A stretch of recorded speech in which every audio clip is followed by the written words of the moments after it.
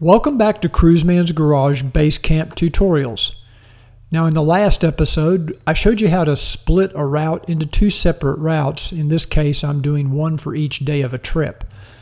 My first route, which I have showing here on the screen, is going from Carrollton, Texas to Hot Springs, Arkansas.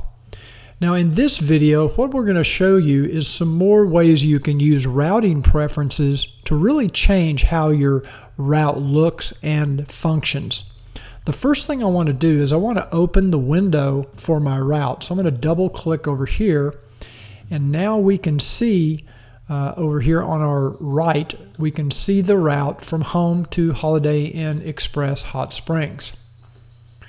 Now what I want to do is I want to go up to BaseCamp Preferences. I want to open our preference window. Now we currently have selected fastest time, and BaseCamp is calculating the route along these highways based on how it has decided we can get there in the quickest amount of time. I'm also avoiding interstates, and I am allowing major highways and state highways. So now let's just see how we can change the dynamics of our trip, focusing on the visual route on the screen by changing some of these techniques. Let's go to calculation mode and select Curvy roads. Now you can see BaseCamp has pretty significantly changed our route to accommodate our request for more curvy roads. This is a pretty cool feature if you're into motorcycling and you like to take better, more curvy roads. Now let's go back to fastest time for just 1 second. I'd like to be able to see how changing the calculation mode in preferences affects my route. To do that, you need to have both screens open at the same time, your preferences window and the route window here. Let's click over to the Info tab in the route window. You can see that it tells us the total distance is 286 miles with a total moving time of 5 hours and 54 minutes. Now, take into consideration, we haven't added fuel stops or stopping for lunch or stopping to take a drink of water, anything like that. This is just the route as it exists right now. If we come back up here to preferences and we choose curvy roads, which is something motorcyclists will commonly do. If we select curvy roads now, it changes our route, and you can see we have a total distance now of 346 miles and a total moving time of 8 hours and 34 minutes. It's pretty safe to say that with fuel stops and lunch and things like that, you'll be well over 9 hours. That's still a pretty long riding day. Now let's go back to fastest time again.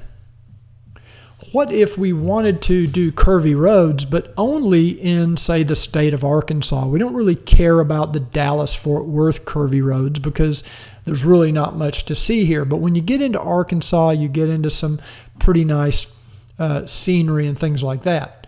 Well, the only way to do that would be to split this into another route. You could split this route into two more routes by adding a waypoint here, maybe at the border, and then separate those two routes out and then select the curvy road option for the second half of the trip. There's no way to choose curvy roads for just one little section of a route. It has to be for the entire route. Now let's take a look at another way we can use routing preferences to give us some desired results. For example, let's zoom in on the area where we were at Hot Springs. I'm just going to zoom in on this space right here where we made that routing change in our previous video. If we look at the via points on our route, you remember we created this little place called Airport Road. Let's zoom in a little bit more.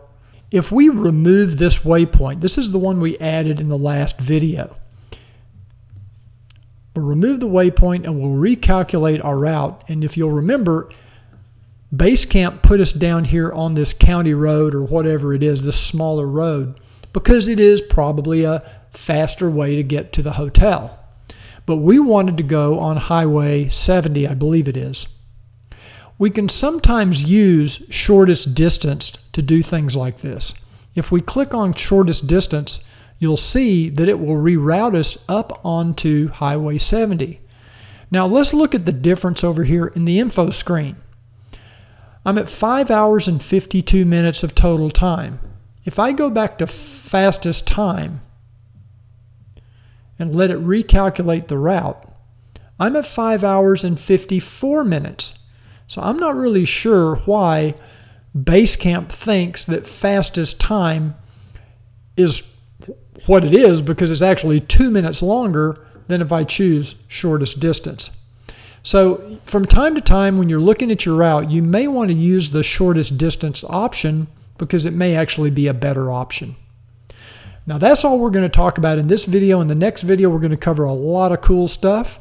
So if you enjoyed this video, please give me a thumbs up. Click on the little subscribe button down below, and thanks again for joining us on Cruiseman's Garage.